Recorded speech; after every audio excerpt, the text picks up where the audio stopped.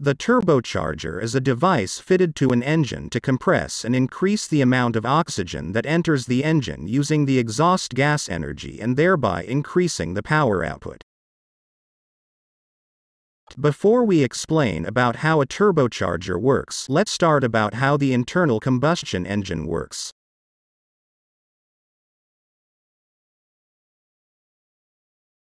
In the naturally aspirated engine, the air flows to the engine because of the vacuum pressure created by piston movement downward.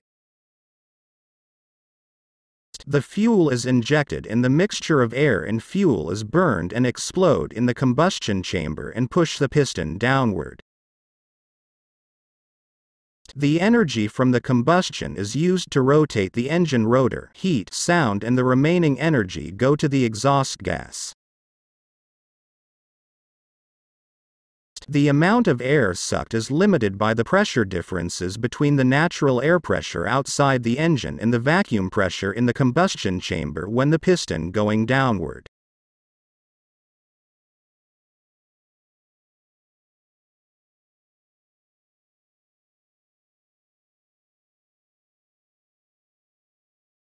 In a turbocharged engine, the turbocharger works by increasing the amount of air enters the engine by increasing the pressure differences between the intake air pressure and the vacuum pressure in the combustion chamber.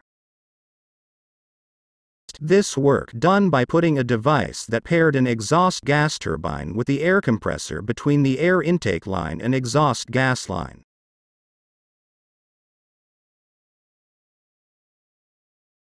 The turbocharger works by capturing the exhaust gas energy flows outside the engine using a turbine.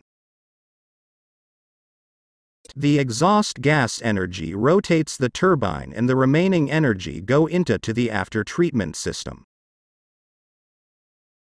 The turbine rotation also rotates the air compressor because they are connected by the same shaft. The compressor rotation compress the air flows to the engine. When the naturally aspirated engine suck the air, the pressure outside is the natural air pressure. The turbocharger boosts this pressure to a higher level. Because of this, the pressure differences between the outside and inside combustion chamber is higher, so the amount of air entering the combustion chamber is also higher. Let's say when a naturally aspirated engine has a total displacement of 2 liters suck an amount of air, the turbocharger system makes the air sucked higher with the same engine displacement. So, the amount of air sucked by a 2-liter displacement of engine with turbocharger is same with the air sucked by a 4-liter displacement of naturally aspirated engine. The turbocharger increases the output power without increasing the engine displacement. The limitation of a turbocharger system is when the air is compressed, the temperature will increase and the air density becomes lower. The amount of air compressed is limited. Turbocharger engine commonly used by a diesel engine powered SUV. For the example is Toyota Fortuner Legender.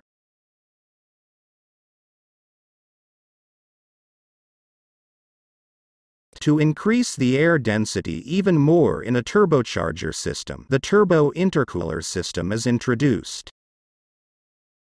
It's the law of physics. If we compressed an amount of air to a higher pressure, the molecules move more rapidly. The temperature of air is proportional to the kinetic energy of these molecules. Thereby, the air temperature will rise. One of the physical properties of air is the density will lower if their temperature rise. That's why the amount of air added only by compressing the air in a turbocharged engine is limited. The turbo intercooler system works by installing an additional device called intercooler or charge air cooler between the turbocharger and the engine. The intercooler then cooling the high-temperature air that's being compressed by a turbocharger. The lower temperature of air intake means the air intake is denser and the amount of air sucked by the engine is even more. This is an animation of how a turbo intercooler works.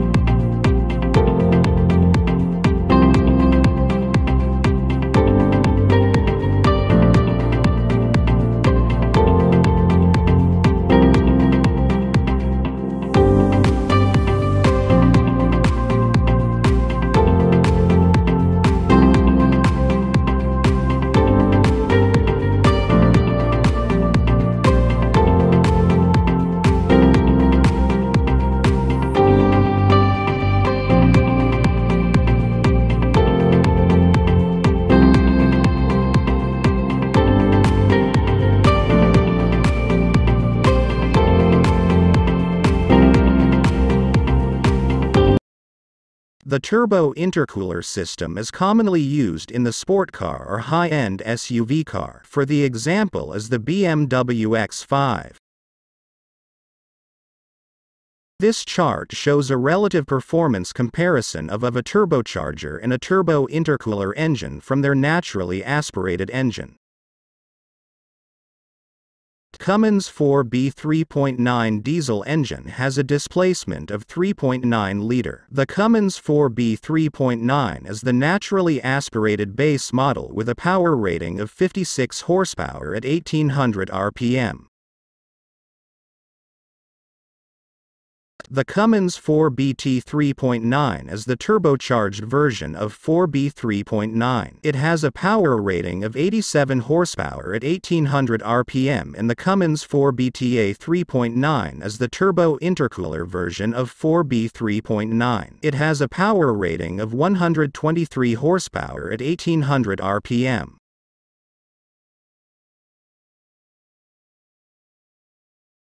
The power output increase of a turbocharger engine is 55% more, and a turbo intercooler version is 120% more of their naturally aspirated engine output.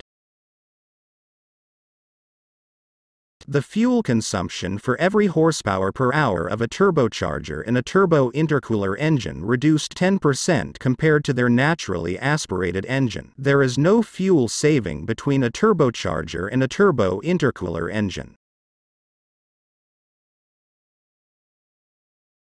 The engine that has been designed with a turbocharger and a turbo intercooler system from the start has many optimizations focused to increase the engine output even more for every displacement they have.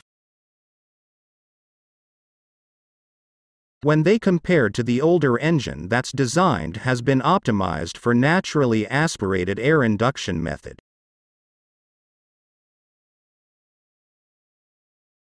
If you have a non-turbo car and want to add a turbocharger, you can select the third-party turbocharger. The available brands from Holset, Borg Warner, Garrett, IHI, Mitsubishi and others.